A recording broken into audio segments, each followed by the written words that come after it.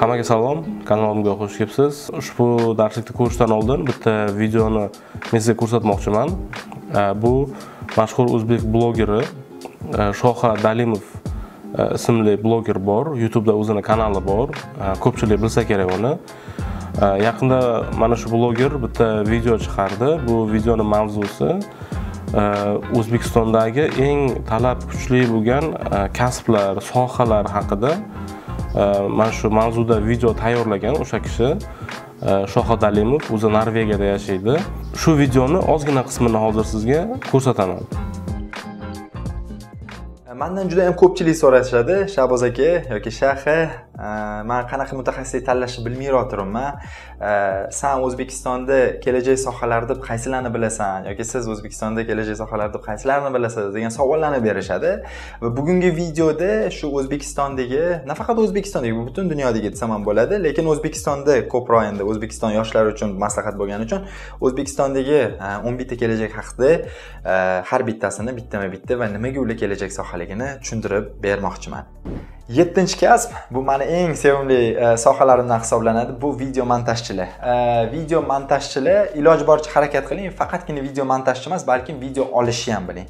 Chunki ko'pincha agentstvalar, shaxsan bizning agentstvaga ham o'zimizda ishlaydigan, mana shu videoni adashmasa montaj qilayotgan insonlardan bu o'zimizda bir ukaxonimiz bor.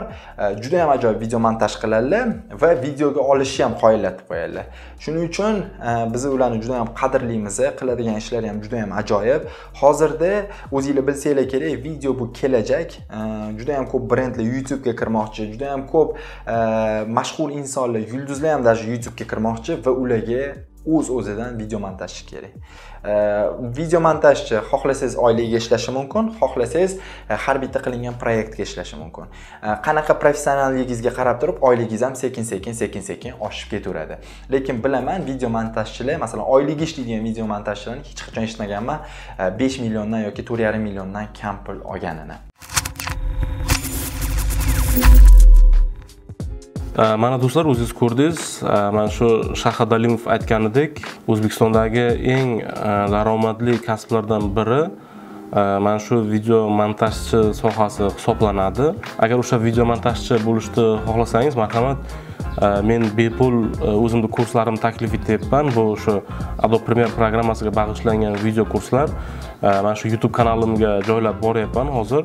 Har kuni bitta video chiqaryapman. Bularning hammasi absolyutno bepul. Unga pul so'raganim yo'q men.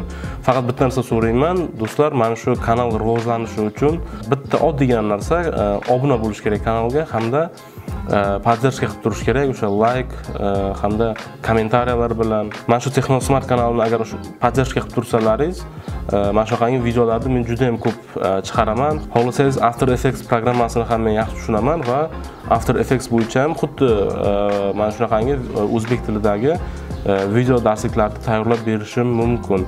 Va do'stlar, men mana shu video montajchiga juda ham ko'p kerak bo'ladigan ish qurollar to'plamini taqdim etyapman. Bu Editor Pack deb nomlanadi.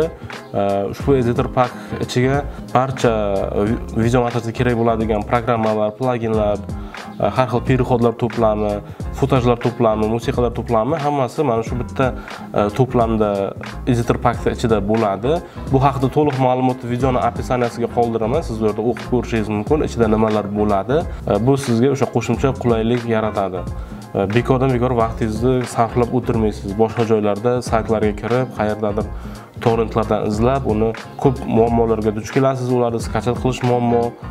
Men esa sizga bularni mana shu bitta to'plamda taqdim etyapman. Qisqasi shu, xulosa o'zingizdan, marhamat, mana shu video darsliklarni ko'rib boring. Agar tushunmagan joylaringiz bo'lsa so'rang, men o'sha kommentariyalarga yoki o'zim Telegram manzilim qoldiraman. U yerga o'sha Telegram orqali menga savollaringizni berishingiz mumkin. Men sizga savollaringizga javob qaytaraman.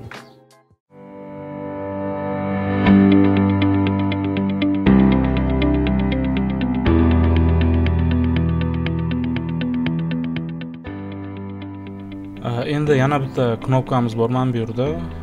Add marker yoki M knopkasini bossangiz markirovka qilib ketish mumkin. Masalan, mana bu pauzlanib turgan joyda mana shu knopkaga bossangiz, mana bunaqangi markerchalar hosil bo'ladi. Bu narsa uncha foydasi yo'q narsa, men uncha ko'p foydalanmayman, lekin o'zini joyi bor, ishlatiladigan joyi bor. Vaqti keladi, buni ko'rasiz, qanaqa joyda ishlatilishini. Bu nima uchun kerak bo'ladi? Ko'pincha masalan siz bironta videoni masalan montaj qilayotgan paytingiz, masalan mana bu yerda biron joyda montaj qilyapsiz. Mana shu yerda qanaydir bironta izoh qoldirishingiz mumkin. Masalan, mana bu videoda mana bu yerga M knopkasini bosaman, mana markirovka paydo bo'ladi. Mana shu markerni ustiga 2 marta bossangiz, mana bunaqangi okna hosil bo'ladi va mana shu markerni ustiga siz har xil bironta kommentariy yozib qoldirishingiz mumkin. Bu yerda masalan bu yerda biron nima bo'lgan, bu yerga rang berish kerak yoki bu videoni olib tashlash kerakmi degan o'zingiz xohlagancha markirovka qo'yishingiz kerak. Bu endi katta proyektlar bilan ishlagan paytingiz esingizdan chiqib ketmasligi uchun prosta marker hisoblanadi, markirovka qilib ketadigan narsa. Agar bunaqangi markirovkalar sizda mana bunday to'lib ketsa, sizni ishlashingizga xalaqit berayotgan bo'lsa, bular o'chirish yo'li bor. Mana shu yerga mana bu shkalaning ustiga 10 knopkani bosib, clear all markers degan knopka bor. Mana shunga bossangiz, hamma markerlar o'chib ketadi. Endi do'stlar, mana bu fayl ustida yana bir ikkita amallarni sizga ko'rsataman. Mana bu fayl ustiga 10 knopkani bossangiz, mana bu yerda menyu paydo bo'ladi. Mana shu menyudagi hozir barcha funksiyalarni tez-tez sizga aytib o'tishga harakat qilaman. Xohlagan faylingiz ustiga 10 knopkani bossangiz, eng birinchidan boshlaymiz. Cut degan, bu narsa cut kesish degani, ya'ni olsangiz bu fayl kesilib olinadi, ya'ni Ctrl X, o'sha Windowsda oddiy Ctrl X qilib olish mumkin, yana Ctrl V qilsangiz tushadi. Buni klaviatura orqali masalan faylni Ctrl X qilasiz, kesildi fayl, Ctrl V qilasiz, xohlagan joyingizga tushadi. Ctrl X qilamiz, Ctrl V tushdi. Ikkinchi knopka bu xuddi shu narsa, copy, masalan bu Ctrl copy, Ctrl V qilsa bo'ladi. Bu menyu o'sha copyga javob beradi, ya'ni kopiya qilishga. Keyingi menyu paste attributes, bu menyu uncha ko'p ishlatilmaydi, bunga e'tibor bermaysiz. Bu masalan bir ikkita qisqacha tushuntiraman, bir ikkita fayllar ichidagi mana bu yerdagi effektlar bo'lishi mumkin mana bu panelda. Mana shu paneldagi effektlarni kopiya qilib, mana shu paste attributes orqali tashlashingiz mumkin, lekin bu funksiyadan uncha ko'p foydalanmaymiz. Keyingisi remove attributes, bu shunday payt kerak bo'ladi. Masalan, sizda mana bu fayl bor. Bu faylga bir qancha effektlar qo'yilgan bo'ladi. Masalan, hozir ko'rsataman. Har xil effektlar qo'yilgan bo'ladi. O'sha effektlarni mana bu yerda ko'rishingiz mumkin, Effects Control panelida. Masalan, bu yerda motionni o'zgartirish mumkin, katta, kichkina aylantiramiz. Mana bu yerda opacity'ni kichkina pasaytirishimiz mumkin va har xil mana shunaqangi funksiyalar bo'lganda, mana bu video faylda mana shu remove attributes orqali remove attributesga bossangiz, mana shu yerga hamma galочкаларni qo'yasiz, galочкалар qo'yilgan bo'ladi. OK tugmasini bossangiz, o'sha fayldagi hamma effektlarni o'chirib tashlaydi. Bu juda ham qulay funksiya. Mana shu remove attributesdan biz juda ko'p foydalanamiz. Buni ham eslab qoling. Buni yana bitta qulay tarafi bor. Masalan, bunaqangi fayllar sizda ko'p bo'lishi mumkin. Hozir ko'rsataman. Mana bunaqangi fayllar juda ham ko'p bo'lishi mumkin. Mana shu fayllarda masalan ma'lum birida har xil effektlar qo'yilgan. Masalan, bunda bunaqangi effekt, bunda mana bunaqangi effekt. Yana bunda bitta effekt. Mana bu hamma faylda bittadan shunaqangi effektlar borda, har xil effekt. Siz mana shu effektlar sizga yoqmay qoldi. Tasavvur qiling, o'sha effektlar qo'ygan effektlari sizga yoqmay qoldi, mana shu effektlarni o'chirishga to'g'ri keladi. Siz mana shu har bitta faylni tanlashingiz kerakligini bitta o'chirib chiqishingiz kerak. Mana tanladingiz, Effects Control paneldan tanlaysiz, o'chirasiz. Buni tanlaysiz, bu yoqdan tanlaysiz, o'chirasiz. Bu yerdan tanlaysiz, bu yerdan o'chirasiz. Ana shunday qilib sizni ko'p vaqtingiz ketadi. Shuni oldini olish uchun mana shunaqangi har xil effektlar qo'yilgan paytda fayllarni ommaviy hammasini tanlaysizligini 10 knopkani bosib remove attributes qilsangiz va mana shu yerga hammasiga galочка qo'yib OK tugmasini bossangiz, mana shu tanlagan hamma faylingizdagi effektlar o'chib ketadi. Hammasi annulировать bo'ladi. Bu juda ham qulay funksiya va bu narsadan biz kelajakda juda ko'p foydalanamiz. Bu narsani eslab qolamiz.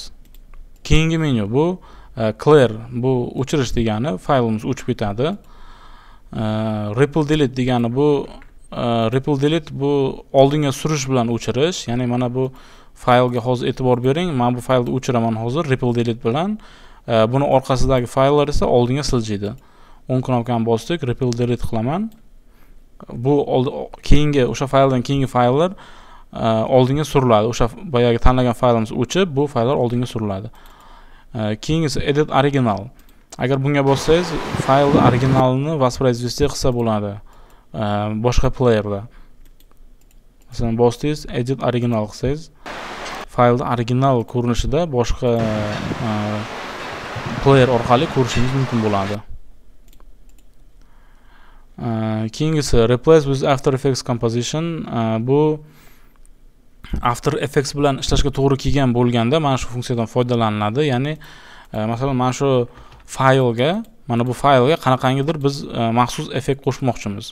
Buni to'g'ridan to'g'ri Adobe Premiere programmasida turib, ustiga o'ng knopkani bosib replace with After Effects composition ga bossangiz, mana shu fayl After Effects ga o'tadi va After Effects shu fayl bilan ishlaysiz. Shu bilan birga o'rtada ko'prik hosil bo'ladidagini bu fayl mana bu Premiere'da o'zida ham qoladi shu joyda.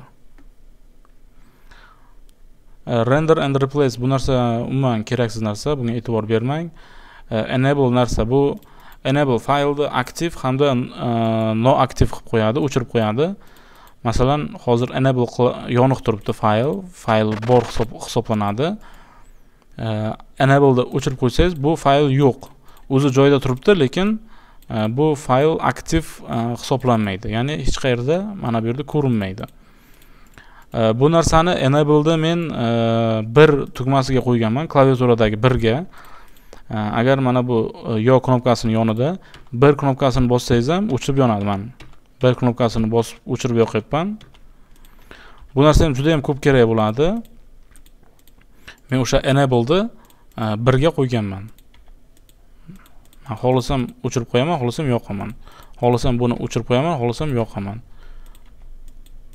Bu ham juda ham udobli funksiya, ko'p kerak bo'ladigan funksiyalardan biri hisoblanadi. Keyingisi unlink. Bu unlink orqali siz faylni audio faylidan ajratishingiz mumkin. Masalan, mana hozir link qilamiz, ikkita fayl bir-biri bilan birlashadi. Mana bossangiz ikkalasi birlashdi. Siljitsangiz ikkalasi birga birlashadi. Agar unlink qilib qo'ysangiz, video hamda audio bir-biridan ajraladi. Buni ikki tarafga surishingiz mumkin, xohlagan tarafingizga. Yana agar bularni link qilish uchun yana tanlaysiz-u, mana shu faylni tanlab, bular o'chirib turaylik hozir. Mana shu faylni olamiz-u, link qilib qo'yamiz. Ikkalasi bir-biri bilan bog'liq hisoblanadi.